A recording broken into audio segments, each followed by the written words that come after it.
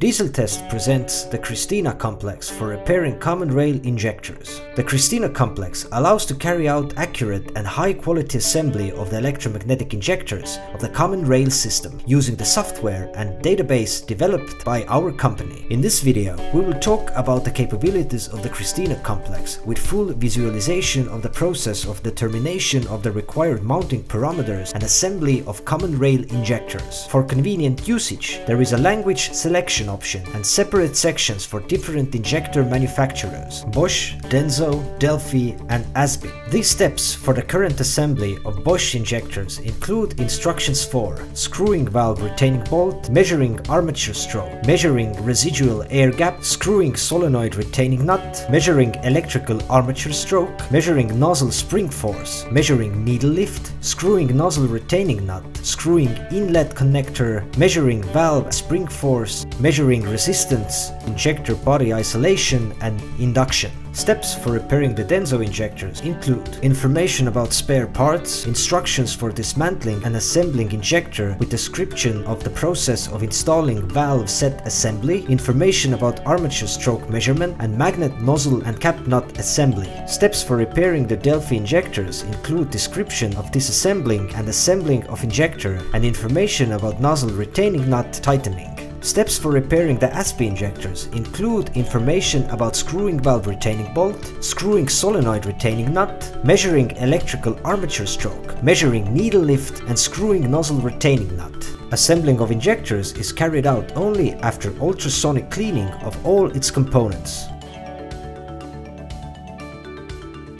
In the first step of assembling Bosch injector, we tighten the valve retaining bolt with the correct torque. First, lubricate the inner surface of the injector body. Fix the supporting ring to the stop, then place a new O-ring. Use the assembly tool to install the O-ring. Next, insert the multiplicator into the injector body.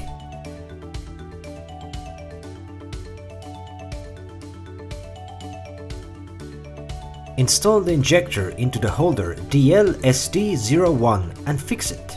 Install the ball valve, the valve holder, the old AH shim, the armature rod with the armature guide and the valve retaining bolt.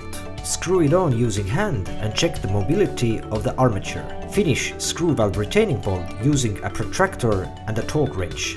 The whole sequence of actions in this step is also displayed in the program and is visible when the information window is scrolled downwards.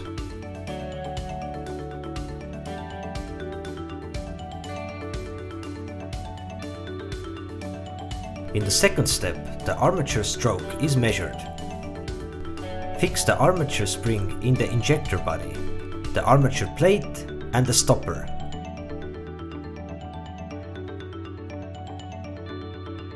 Install the injector in the holder Christina. Reliably fix it in the clamping device and using the hand wheel move the slider with a digital indicator into the injector body and fix it. Set on the indicator to 0 and supply air with a required pressure. The value of the armature stroke will be displayed on the indicator and in the Christina program. If the measurement result is out of tolerance range, it is necessary to replace the shim according to the steps of the Christina program by repairing the disassembly and assembly steps of the injector. When you enter the values of the old shim in the program, a new size will be displayed. We use a new shim from the set supplied with the Christina complex. Repeat the measurement. The whole sequence of actions of this step is displayed in the program and is visible when the information window is scrolled down. In the third step, the residual air gap is measured. Fix the electromagnet in the holder DL-SD01. Use an adapter and a measuring probe with a digital indicator included in the complex. Make the first measurement. Put the result into field 1 in the program. Place the adjusting shim in the injector body. Make the second measurement of the electromagnet and put the result also into the program. When you enter the values of the old shim in the program, a new size will be displayed. If necessary, change the adjusting shim. In the fourth step, solenoid retaining nut is tightened. Place the shim BFK in the solenoid and fix its position with lubricant. Install the solenoid on the injector body and tighten nut with the hand. Finally, tighten the solenoid nut according to the instructions in the program. In the fifth step, the solenoid armature stroke is measured. Install the injector in the holder Christina. Connect the signal cable, press the read button in the Christina program.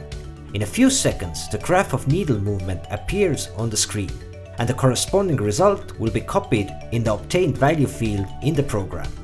In the sixth step, the force of the needle spring is measured.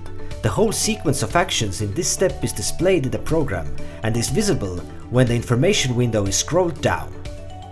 In the seventh step, the needle lift is measured.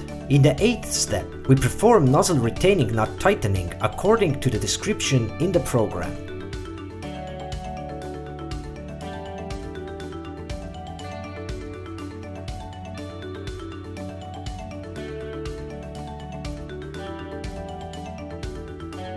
In the ninth step, install a new sealing washer and then tighten the inlet connector. Then, the resistance of the electromagnet is measured. Connect the cable to the resistance output of the Christina device. Record the value of zero resistance of the connecting cable. Then connect the cable to the injector.